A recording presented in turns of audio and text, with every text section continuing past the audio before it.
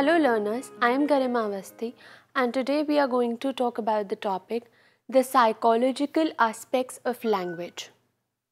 So what do we mean when we talk about the psychological aspects? Psychological means brain related to brain. That is, how is it that our brain processes language? How is it that we understand language? What are the effects that language has on brain or the brain accepts language in a particular manner? Is it that a particular place in our brain is responsible for language, whether it is speaking, listening or understanding, or is it that it is scattered all over? So let us talk about this topic in a little detail. When we talk about the psychological aspects of language, we say that the brain and language are very deeply interrelated. Language is very deeply seated in the human brain. That is, when we talk about language, language processes itself in the brain, where in a particular area we talk about speech, we talk about spellings, we talk about language, hearing, etc.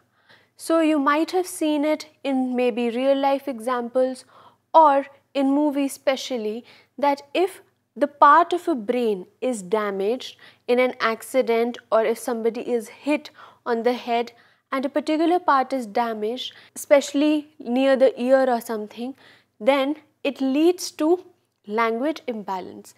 That is, the person, even if he or she was earlier able to acquire language, was a good listener, learner, speaker, is now unable to do so because of that particular problem. So we can say that brain damage, not the entire but a particular part of it, results in a language imbalance. When I talk about language imbalance, it means that the person whose brain has been affected has lost the ability to understand. He or she is unable to understand language. And when I am saying that he or she is unable to understand language, it means that they are unable to understand any concepts, because it is only and only through language that we make sense of the world around us. So other than that, there might be a time, so the nerves are very finely and neatly connected in the brain. They are very near each other. So sometimes this disturbance might lead to the ability to speak. So maybe there's a time when the child or the person, whoever is affected, is able to understand, is able to process what you are saying, but is unable to speak. That is, they are unable to articulate themselves in the form of words. So the negation of this tells us that brain and language have a very interrelated concept, that language is processed in the brain in a particular area and it is seated inside the human brain. Now, sometimes these problems also lead to distortion in word formation, where the child or the person is unable to form words or are unable to form sentences. Sentence construction is a problem for them. This is also a problem. Any of these problems could also take place, or you could see them in people with some sort of mental illness or the other. Rather than illness, I would say they are children with special needs. They have some problem with their mental ability to speak or to form words or to construct sentences. So, because some part of their brain has been a little damaged. So when we say, we talk about language and brain, there might have been instances where you would have seen children talking in phrases. Now this also happens when the child is about to speak. They don't speak in sentences all of a sudden. They first will say, school jana. That means that they want to go to the school, but that is normal.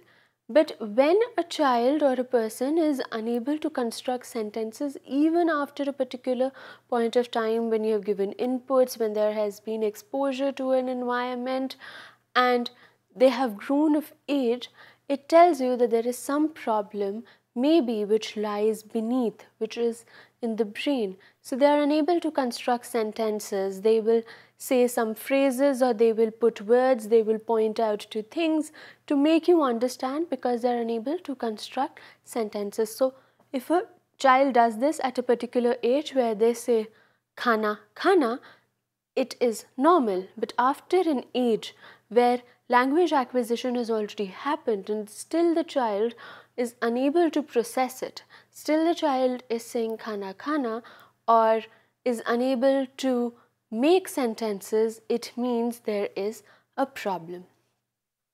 So, when we talk about language, we also talk about universal grammar. Universal grammar is a concept which means that a child is born with an innate sense of grammar. That is, we are wired to acquire language. There is a sense of grammar which is within us. You might have noticed it in case of your first language or the language which you are exposed to at your home and you acquire it. Generally, you don't know the rules of those of that particular language. The grammatical rules of that particular language, you won't be able to know it. But you still have a sense that this is a right sentence and this is a wrong sentence. After a point of time where you are at a stage where you are no more a child speaking in phrases, there is a sense that this is a right sentence and this is not. Mostly, we are not governed by any grammatical rules, but with a sense that this is right and this is wrong. It is your sense. So that sense which says that this hasn't been learnt by you, this is not something that has been grammatically taught to you by your teacher or your mother, but you still have a sense of it. So it is called universal grammar, and this is what helps us in learning languages. In fact, you might have heard this fact that if a child at a very small age is exposed to multiple languages also, that is, the father speaks some language, the mother speaks some language, the grandparents speak some other language, there's a multilinguistic thing going on in the family, the child is probably going to acquire all the three languages together, even if it is not in the family and within the peer group. Then also, if the child is spending a lot of time with those group of friends or a particular friend who has some other language, it is highly likely that the child will easily acquire that language also. So this goes against the idea of child is a blank slate. We say that it's not that there's nothing, but because we as humans have evolved so much and we have used language so much that now evolutionary we are wired to acquire languages. We are born with a universal grammar, a sense of language which helps us to acquire any form of language. So whenever there is a language that we are picturing it in the mind. So if a child is there and we are going to talk them or we are going to teach them about language, you start with words like mama, papa, which are people around the child. And then there are animals which you point out to, which is if it is a cat, then you say meow, right? Or that's a cat. If you say that look at the cat. So generally you're pointing out at things, you're pointing out at objects. It can be animal, it can be people, it can be different objects. But when you teach the child a particular language, you don't ever start with sentences. You start with words, and the words or things rather that can be easily picturized, which they are seeing it in a day-to-day basis. So this is what we talk about or we understand when we say that language is processed in a brain in such a way where it is pictured. We are picturing language in the mind, and that is how we understand language. So that later on, the moment I see a cat, I'll say cat, or a child is going to see cat, they'll say cat, it's a cat. And on the other hand, it comes vice versa also, that whenever somebody says C for cat, I'll understand, oh, cat is that animal which says meow. And ultimately, what will happen is that that particular word is going to present a picture in my mind. When I talk about a cat, there's a picture in my mind of a cat. So language is how it is stored, it is in the forms of picture in the mind. Now, by this capacity, the child learns the languages spoken in her community by the time she is 3 or 4. This is how they learn it. They will, after these objects, they are going to learn phrases, which you would have seen, and I've already spoken about it, which is khana khana. They will say you their needs because hunger is one of their needs. So they'll say khelna, or they'll point out to a toy and say de do. They start saying phrases, and then slowly and steadily, by the time they have reached the age of 3 or 4, depending upon the environment, depending upon the exposure of language around the child, this varies a little bit, but the child will learn the language accordingly. So it's basically, we are saying that before coming to the school, the child already knows language. Obviously, if you go to a particular preschool, and even if it's the first day, you can talk to the child. So they've already acquired language, which is by this capacity of universal grammar, by the capacity where our brain is able to store language in the form of pictures, and the child is able to learn languages without being actually taught those languages. You don't actually sit by and tell them the rules of those languages. You do point out at objects, but there are sometimes also when there's a surprise, you have not taught the child something, and because you're talking about it, and one day the child is going to say pani. Because you are saying pani, the child has heard it multiple times, and the child now knows that this is water, this is pani. So this is how children acquire language. Language formation is done at a rule-bound manner at every stage. Language is formed rule by rule, and this So earlier the child is going to speak easy words like repetitive words, which are 2-syllable words at the most. Mama, dada, papa. These are the words that the child is going to talk about or speak, and then slowly and steadily they are going to associate things with the sound. For example, a dog is not dog at first, it's bhau bhau at first. It's a meow at first, and then comes cat, and then comes dog, right? So similarly, from these simple words to complex words, children are learning language, then they are learning phrases, and finally they're able to speak sentences, and there comes a time when they're able to voice out their needs, their demands to you as a parent. And this is what happens, and this is what takes place when we talk about language. Now we are going to talk about the process of language acquisition. I've been already talking about it, you have heard it in the past 2 slides already, but more concretely, how do we humans acquire language? How does a child acquire language? Now you must notice I'm not using the word learning here. I'm not saying how are we learning language. I'm saying acquisition. I'm saying how are we acquiring languages. So basically, I mean to say that language isn't something that we are going to teach the students, that is being taught to the students, where I'm sitting with a text or a notebook or a chalk and board and teaching, okay, see, this is that, this is this. But rather, language is acquired. Obviously, we teach children alphabets, which are A, B, C, D. But speaking of a language, the communicative basis, what is the importance of language? It is communication. So that thing has already happened. That level of acquisition has already taken place. So how does this take place? Language acquisition basically has 3 steps, 3 things which make it happen, language acquisition.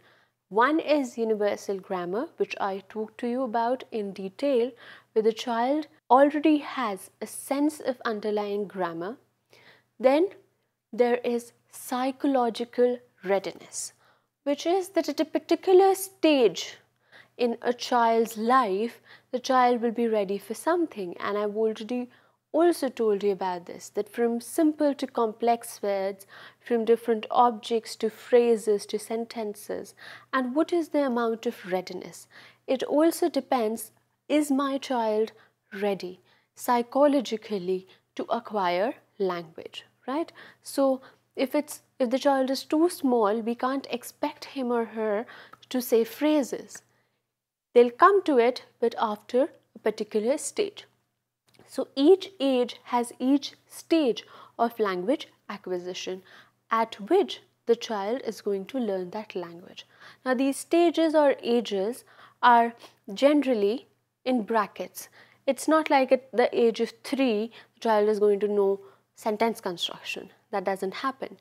We generally take an idea that round about, say, 3 to 4, the child is going to be able to say sentences, simple sentences, because this readiness also takes place due to multiple factors, which are, is the child being spoken to? The more the child is exposed to languages, the more he or she will be able to acquire the language better. In fact, the children who are read out stories, it's called a read aloud, where a parent or maybe a teacher sometimes will open a storybook and they will read out the stories to the child.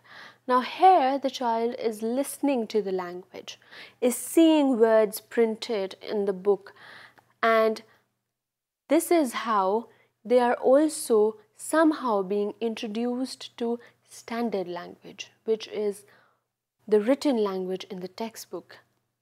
And you know that oral and written languages are two very different things.